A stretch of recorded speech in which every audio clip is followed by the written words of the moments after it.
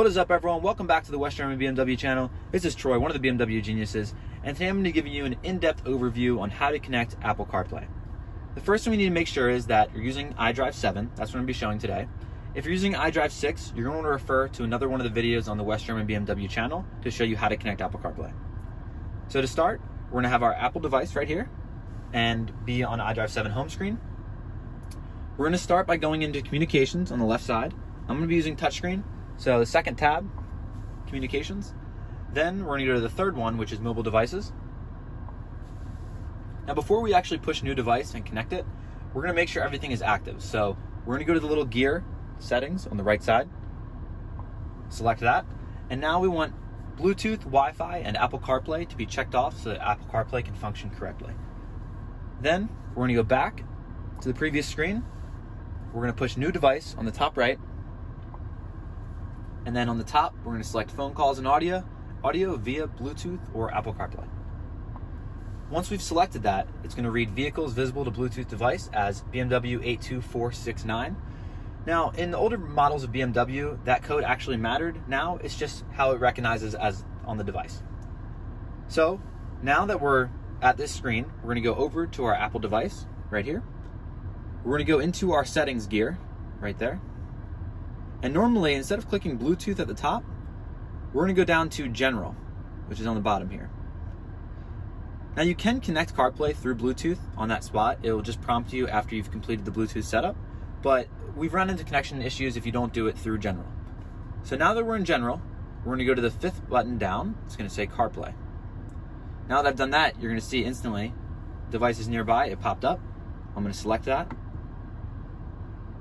And then on the phone, it's going to prompt me with Bluetooth pairing requests. Push pair, allow contacts to sync, allow.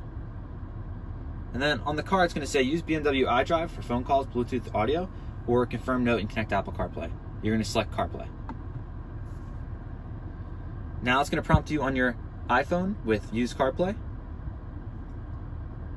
Make sure you're a little quick, just so you can prompt everything at the right time. And now, you know, we have CarPlay connected. Okay guys, now that we're on the Apple CarPlay screen, I'm going to show you how to disconnect CarPlay and then reset it. So a lot of customers come in and their Apple CarPlay might have got disconnected through the Wi-Fi, and that is just due to sometimes when you turn your Wi-Fi on and off, it won't always read it when you get back in the vehicle. So it is rare, but when you need to do it, I'm going to show you how to delete it and reconnect it. So we're going to push the home button to go back to the BMW screen. As you can see on the top left, CarPlay is connected. We're going to go to communications. We're going to go to mobile devices. We're going to select the device. And then on the second one, you're going to see delete device, okay? You're going to delete the device there, and then follow the steps that I showed you in the beginning of the video. And then also, you're going to delete it on the phone. So on the phone, you're going to want to go to your settings, right where we were before, on this CarPlay screen. Again, if you need help finding it, it's in Settings, General, CarPlay, and then BMW 82469, that number I showed you before.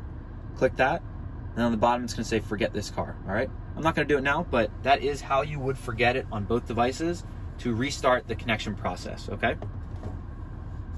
So now that CarPlay is standard, you're actually going to have these features on any brand new BMW from X1 to X7, from 2 Series to 8 Series, okay?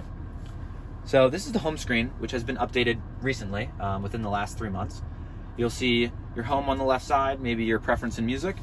Just like the BMW screen, you're able to go to the page over and go to the next page if you have more apps. So this phone only has a few apps that are compatible.